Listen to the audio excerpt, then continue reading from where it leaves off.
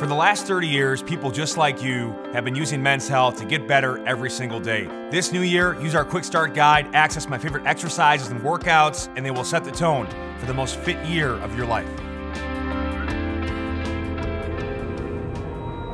I grew up an overweight kid, and food was a big priority in my family. It really is, in a lot of ways, the tool with which a lot of people in my family showed love. You don't waste any food in this house. You don't know the difference between, being satisfied and being stuffed. When I first saw Men's Health magazine, you see these guys in the cover, they're like shredded. They've got like a jaw that can just like pierce a diamond, and it was inspiring.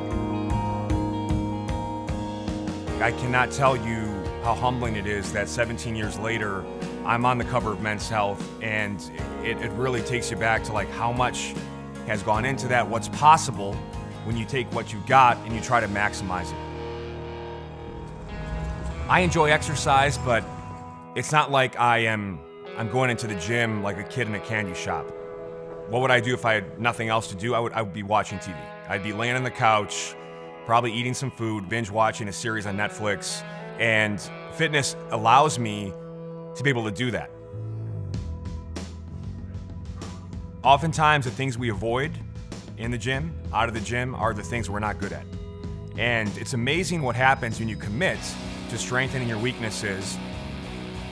The fact is, if you just keep showing up, I promise you this, if you keep showing up, at some point you're going to be the only person left in the room. And that means a lot. Go ahead, get made.